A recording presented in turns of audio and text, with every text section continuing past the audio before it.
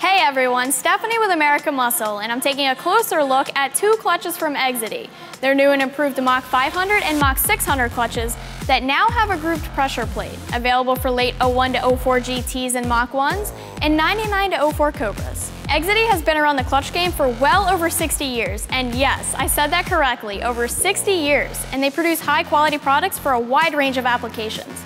With all of this experience, it's hard to imagine that Exedy is anything but one of the leading manufacturers of both OE and aftermarket clutches, and all of which are built from the ground up. Be sure to check out the full lineup of Exedy products for your Mustang just by heading back to the AM website.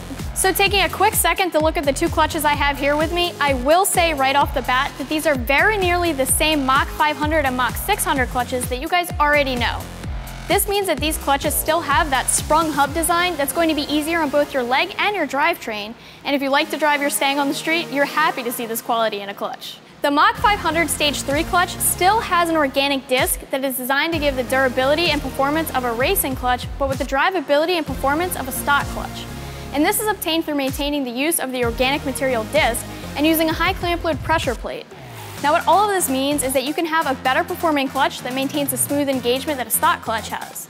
This clutch is perfect for the moderately modified Mustang that sees some hard driving or track time. The Mach 600 Stage 4 clutch switches to the cerametallic disc with a high clamp pressure plate that offers the ability to handle high torque levels and still give you that crisp engagement.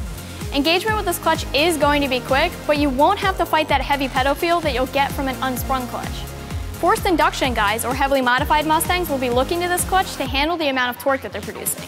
So we just talked about a lot of the similarities, but the difference with these clutches is going to be this feature right here, which is a grooved pressure plate.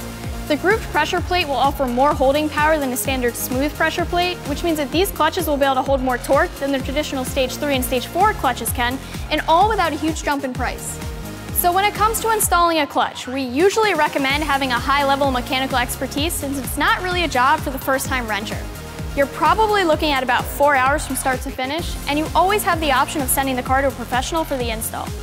Keep in mind that both of these clutches require a strict break-in period of about 500 miles of city-type driving and shifts below 4,000 RPM. Adhering to this break-in procedure will only ensure and prolong the life of your new clutch. So if you're looking to replace the clutch in your Mustang, be sure to check out these new options from Exedy that offer a great bang for your buck by enabling the lower stages to handle higher foot-pounds of torque. And they're exclusively available here at AmericanMuscle.com.